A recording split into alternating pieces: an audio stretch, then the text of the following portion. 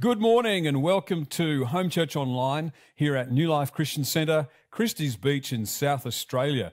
It's beautiful autumn weather this weekend, and as we worship God, let's think about His blessing upon our lives. Let's think about His grace, and I pray that God would touch your heart as we worship Him today. Why don't we open together in prayer? Father, we thank You for Your presence, Lord, with those that are participating and watching right now. And also here, we just thank You for Your touch upon our lives. Thank You that You're the one who is the source of our life. And I pray that You'd bless those who are watching and participating today.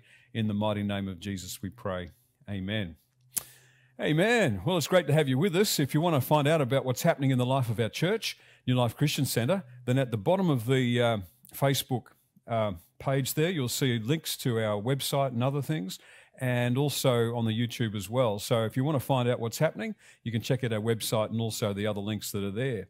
Just want to commend to you today the Connect News. That's available through the Adelaide Christian Centre website, Adelaide Christian Centre website. You'll find all the information about Adelaide Christian Centre, our congregation here, and also our congregation in Tennant Creek, because we're a part of Adelaide Christian Centre now as a congregation. So please check that out, and you'll find out all the information and the life and ministry that flows out of Adelaide Christian Centre and our three churches. Also go to our own website. That's www.newlifeonline.org.au.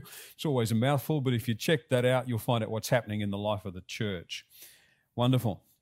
Well, we're going to give you an opportunity to worship God with your tithes and freewill offerings. If you're worshiping with us today, then that's obviously something that we celebrate every week in the life of our church. I'd like to read to you the words of Jesus, who said, "Give, and it will be given to you, a good measure, pressed down, shaken together, and running over will be poured into your lap.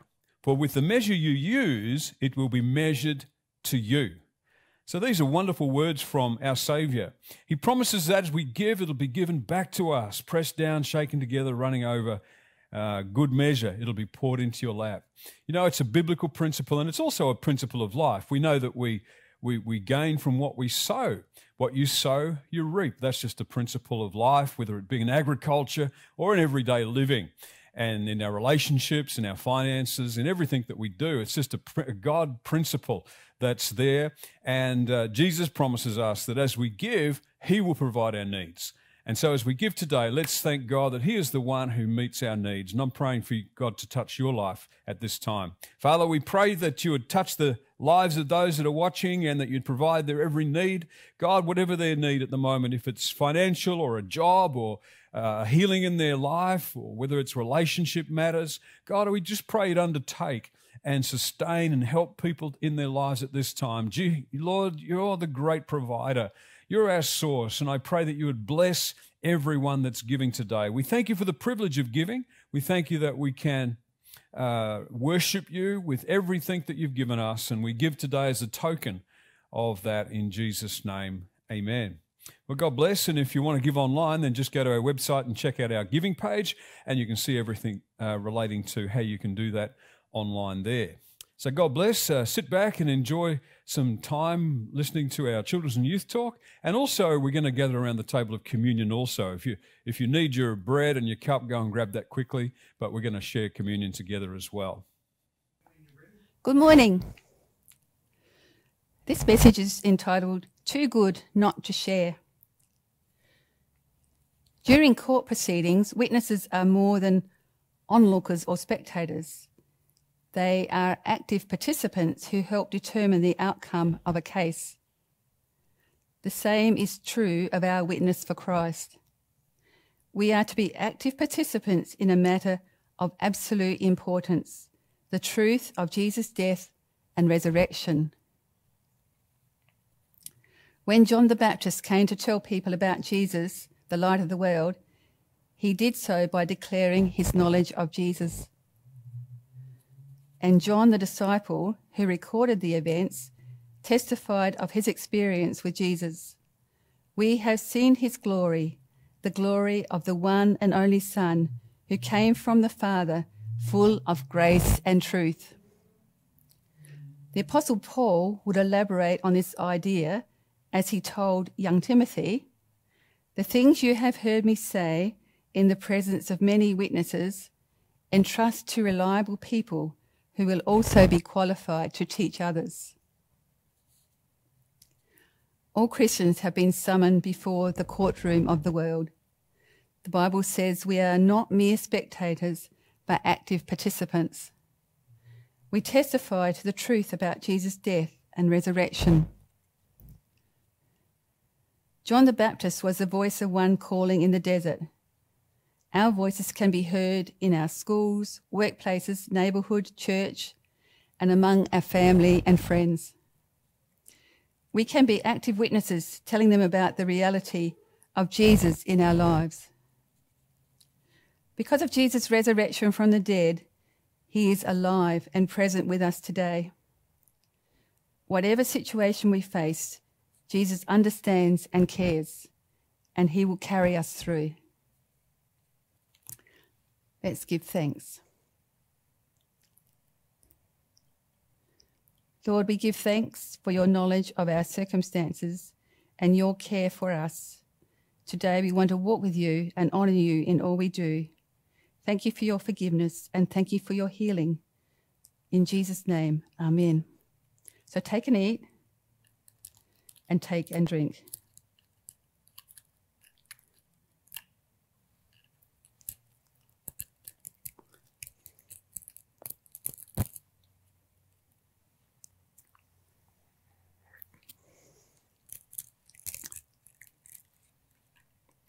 The gospel is too good not to share. Amen. Good morning, everyone. Today I want to speak about being inclusive and embracing diversity. I want to share with you what Jesus says about diversity, what embracing diversity can look like, and why we need it in God's family. God's family is the most diverse one out there. Our brothers and sisters have different personalities, appearances, and cultures. There is not one of them that is the same. Did you know that it is proven that we find it easier to accept those who are similar to us? This also means that we find it harder to accept those who are different to us, those who are diverse. However, Jesus tells us to love one another as he loves us, and to look at others' hearts. 1 Samuel chapter 16 verse 7. But the Lord said to Samuel, "Do not consider his appearance or his height, for I have rejected him." The Lord does not look at the things people look at. People look at the outward appearance, but the Lord looks at the heart. God doesn't look at our outward appearances, but at our hearts. God doesn't judge us by what we look like, where we come from, or how much money we have. He looks at our hearts. Now, with God's children, there are many differences, but we also have some similarities. We have the same heart, the same spirit, and the same mission. We have the same heart towards Jesus, the same spirit that God gives to us, and the same mission given in Mark chapter 16 verse 15. Go into all the world and preach the gospel to all creation. Can you see that we aren't too different at all? And these similarities is what binds us together. God is the glue to our community. He brings different people together. Now, what does embracing diversity look like? It is easy enough to say we embrace diversity as a Christian community, but what does it even look like? Jesus puts it simply in John chapter 15 verse 7. This is my command: love each other. By loving others, we embrace diversity. When we love those who are sleeping on the streets, those who are refugees in our country, and those with wild personalities, we are embracing diversity. It is simple enough to say we love each other, but it must be genuine love. In 1 John 3 verse 18 it tells us how we can show true love. Dear children, let's not merely say that we love each other. Let us show the truth by our actions. It is through our actions that we prove that we truly love. Because when we take action in a situation, we are giving of ourselves. We are being servant-hearted in love towards others. Now, why do we need diversity in the body of Christ? We are all made in the image of God. He formed each and every one of us in the womb and made us into the people we are today. God loves each of us, and wants us all to dwell with him one day. Revelation chapter 7 verse 9. After this I saw a vast crowd, too great to count, from every nation and tribe and people and language, standing in front of the throne and before the Lamb. They were clothed in white robes and held palm branches in their hands. When Jesus comes back, he is taking every type of person out there. Now, in our Christian community, we need some difference. Not everyone can preach, otherwise we wouldn't have a congregation. Not everyone can usher, otherwise there would be no one on the music team. Can you see that in the body of Christ we need diversity? Everyone has different gifts and callings. So I encourage you today, be inclusive with everyone around you. Give others the opportunity to let their gifts shine. Encourage one another in your calling so that the body of Christ can be strong and fully able to do the work of God. Let's pray. Dear Lord, thank you for making each and every one of us unique. We are all made in your image. We pray today that you would help us to look at others' hearts and not at their outward appearance. Help us to love as you loved. We pray that you would help us do this. In your name, amen. Let's come around the Word of God together today. We're in a great season in our three churches here and in the City at Adelaide Christian Centre and in Tennant Creek because we're focusing on relationships. We're running a 40-day series called 40 Days of Supporting Relationships. Life is better connected. And so we're really praying that through this season, people will not only focus on that, but that relationships would be enhanced and blessed as we think about how we can do life together better. So this morning I have a unique message called This One Word Will Dramatically Improve Your Relationships and Your Life. This one word will dramatically improve your relationships and your life. And it's this word, listen. Listen. I really believe that if we learn to listen well, it will improve the quality of our relationships. We'll discover deeper enjoyment in our relationships when we learn to listen well. I really believe too that listening well is an expression of love. When we don't listen well, we're not showing any interest in the other. We're not really appreciating them, valuing them, validating them, and loving them. But when we listen well, obviously people feel heard. They feel like they're special. That they feel like we're interested in them and that we love them. But isn't it true that to listen well is one of the most difficult things that we can do? How many times have I found myself sitting there hearing somebody audibly but not really listening? They might be talking for a little while and I've been drifting off somewhere else in my thinking and my focus, and I haven't really heard a word that they've said. Or that wretched mobile phone distracts us in the middle of a conversation. Early in my marriage, I'd often sit there reading a newspaper while I was with my wife out having a coffee, and then I woke up to myself one day and realised that's probably not a good idea, because it just doesn't work, does it? To listen well, we need to be totally focused. But it's not easy, and I want to give you a little disclaimer here today, even though I'm preaching about this. I'm a kind of recovering bad listener trying to become a good listener. And, who's got it down pat? No, none of us. We're all bad listeners at times. But nevertheless, it's something that we should focus on and try to improve our capacity and ability to listen well. So I want to give you a key verse today from James chapter 1, verse 19. It says, "My dear brothers and sisters, take note of this.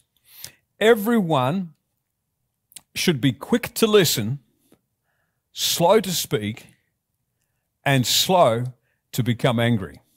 Quick to listen, slow to speak, and slow to become angry.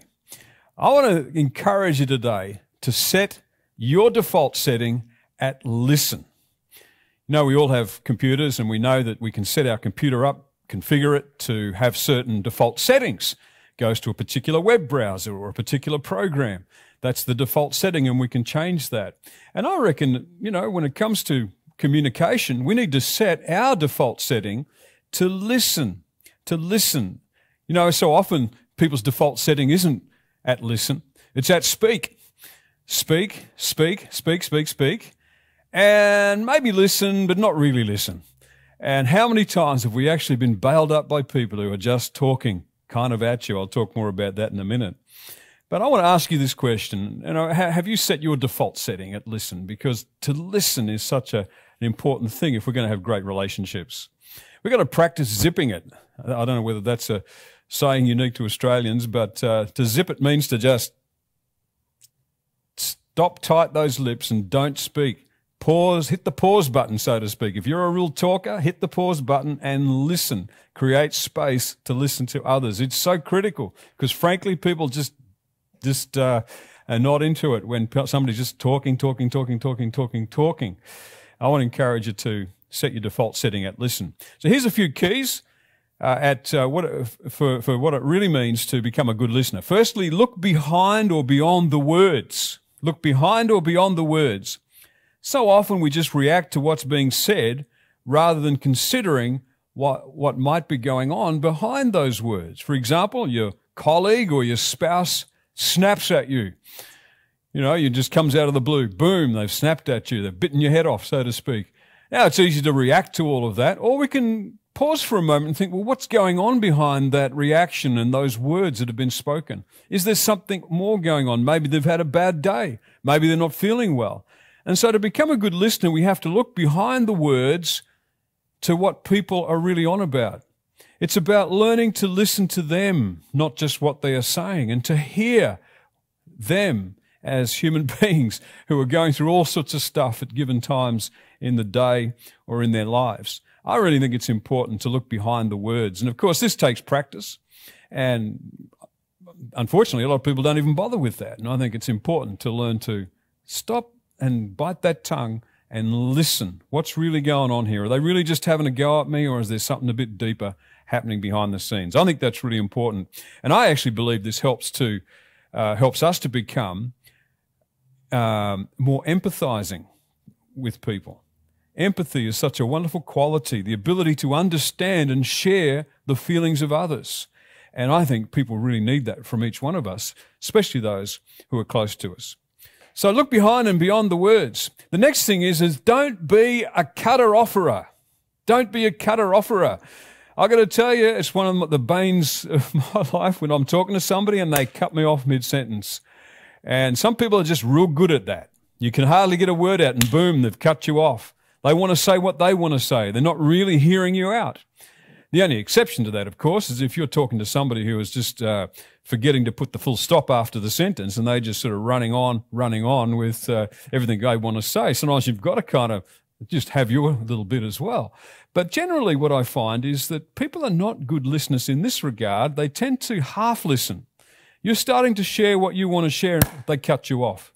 If that's you, and often it's been me too, but if that's you, just don't do it. Don't cut people off. Listen to them. Let them finish their sentences and create a bit of space and try and hear what they're saying and not just dive in with what you want to say. So don't be a cutter-offerer. Here's another one. Don't be an advice giver. An advice giver. Some people have just developed the pattern or habit of advice giving. Some person comes up and shares a problem or a need or some difficulty they're facing, and instantly the other person rattles off all of their advice and their experience and how you can fix this and how you can do that. And I've got to tell you, that's just annoying. That's really annoying because you know what? It doesn't tell the person that you're listening to them. You're just saying what you want to say. And often quick advice givers aren't really, and usually don't give good advice. So unless it's asked for, don't be an advice giver. Listen. People don't necessarily need what you can tell them about or tell them or give them advice. They don't need that. What they need is you. They just need a listening ear. And, as a pastor all these many years, it's been a temptation for me when I've listened to a person's situation or their problem. It's a temptation to me to dive in there and give advice. But you know what? As I've matured over the years, I tend not to do that. I create a big gap between what I think I might want to say and what I do end up sharing with that person. And most times, particularly if they're really hurting, what people need is just somebody to be with them and listen. Listening is so important. That leads on to this thought, next point. Don't be scared of silence. I got to confess, I'm a little bit uncomfortable with silence. If I'm with somebody, particularly somebody I don't know well, and there's silence, it's awkward. It's uncomfortable. And so I want to dive in there and fill in the gap with talking. Now, sometimes that can be good because it can help stimulate conversation. Nothing wrong with that. But I think if you're really serious about developing meaningful relationships, we need to I reckon we need to be comfortable with a bit of silence. I've found this interesting when I've traveled to other countries and to different cultures. Some cultures are very comfortable with silence. They'll sit in a group and say nothing. And I'm sitting there in that group listening to the silence and wondering, when's somebody going to say something? But they're very comfortable in some cultures with silence. In fact, it can be quite disrespectful to start yapping on. But just to be with people, because people are more interested in you, and we need to be more interested in them. Here's another one.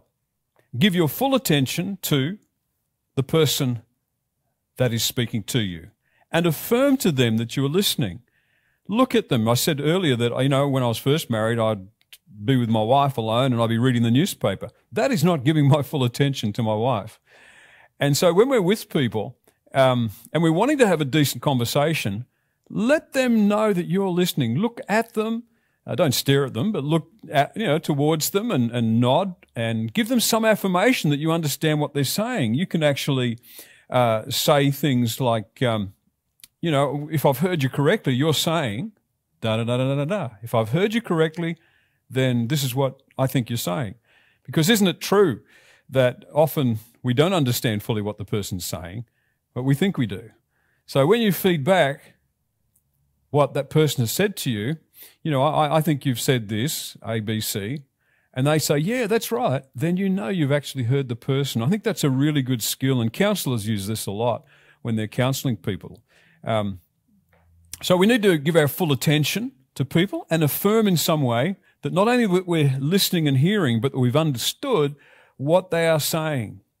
I've got a picture here at the top of this study, and I don't know whether you can see that, but it's a man and a woman sort of in kind of an embrace, and they're together, and it's quite intimate, except in one hand is a mobile phone, and both of them have a mobile phone in their hands while they're embracing, and they're totally distracted by the glow of that phone.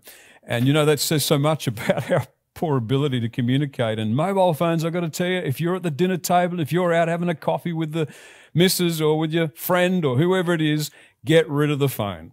Just put it away. It's okay. The world is not going to cave in if you don't look at that phone every 10 seconds. Of course, that can create another issue as well. Sometimes we have a problem with separation anxiety with our technology. Young people particularly, it's kind of a bit of an epidemic, the experts are telling us. Separation anxiety from having that comfort of having that phone there. And so anyway, I just want to encourage you to get rid of the distractions. Give the person you're talking to and listening to your fullest attention and affirm to them what you think they're saying. Really important. What else can we talk about? Here's another one. Don't talk at people. I've got to tell you, so many people do this. I'll be there after church, or I'll be down somewhere in a group, and somebody comes up and they're just talking at you. They're not interested in you. They just want to offload their stuff. They just want to tell you what they're thinking and what they're doing and their issues and all of that. Don't talk at people. It's insulting. It really is.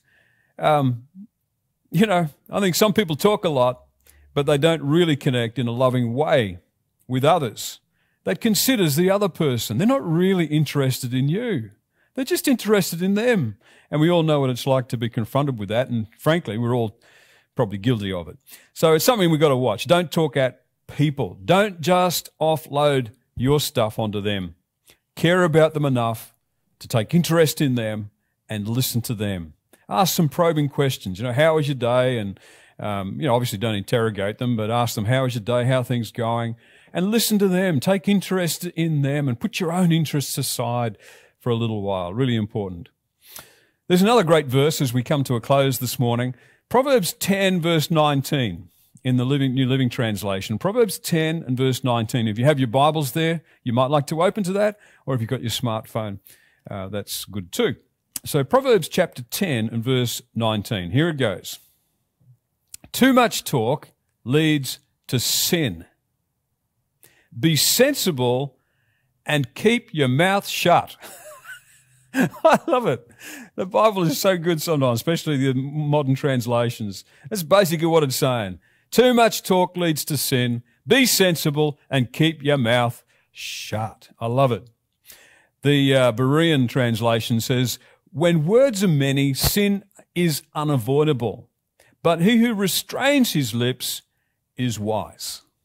So there's got to be some control and just be conscious of what you're saying. Don't rush in with a lot of words, but do a lot of listening.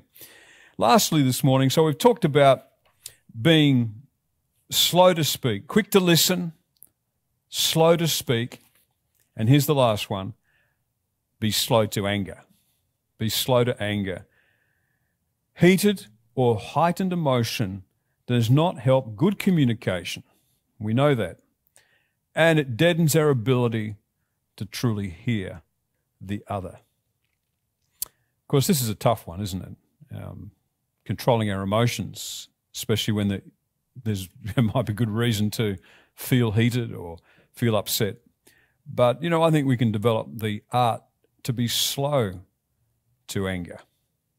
It doesn't say don't be angry, but this is about control. I think there's a lot of nonsense in the world of psychology that says you have to get your feelings out all the time and go and vent your feelings. And if you're angry, go and beat up a beanbag or whatever it is. I'm not convinced that's the best way to go. I don't think either should we deny our feelings. So he's not saying don't be angry. He's saying be slow to anger. So there's that element of control where we're not going to be ruled by our emotions, but there is a time and a place to express them in appropriate ways.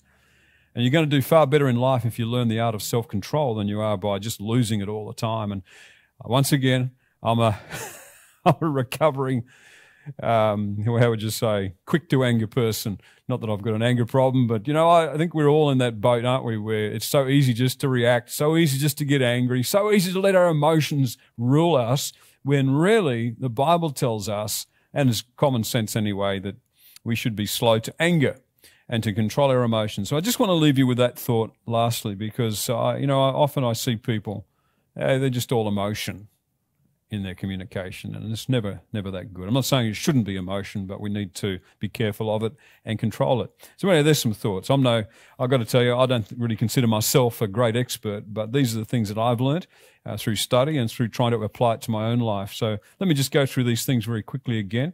Set your default setting at listen. Just become a listener. Listen more.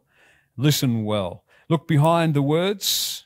Beyond the words, hear the person, what's going on in their life. Don't just react to surface level communication. Don't be a cutter-offerer. Don't be an advice giver. Don't be scared of silence.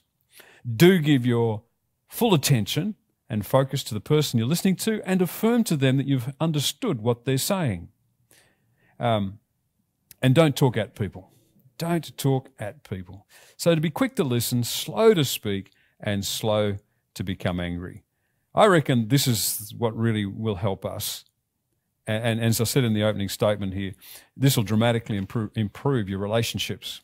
Just blow it out of the water. You'll just have fantastic, superb relationships if you can become a good listener.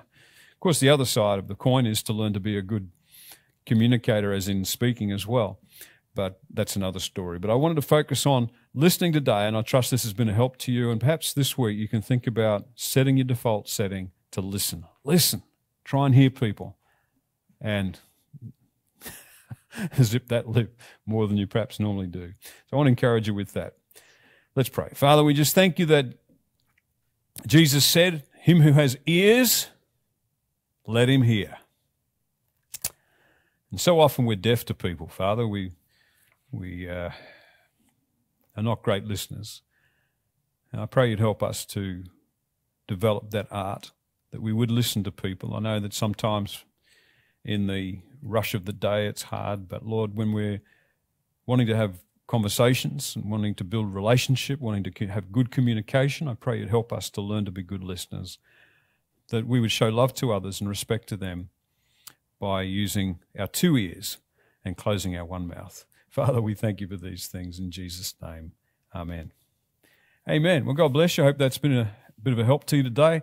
Certainly given me food for thought as I head off into this week. God bless you. We'll close with a song, and I trust you'll have a great week. If you can't get to church next week, and if you can, you've got to register by emailing info@newlifeonline.org.au. Send us an email. Let us know you're coming because of the COVID thing. And if you can't come to church, then check us out online again, 10 a.m. Here on our YouTube and Facebook channel. So God bless you.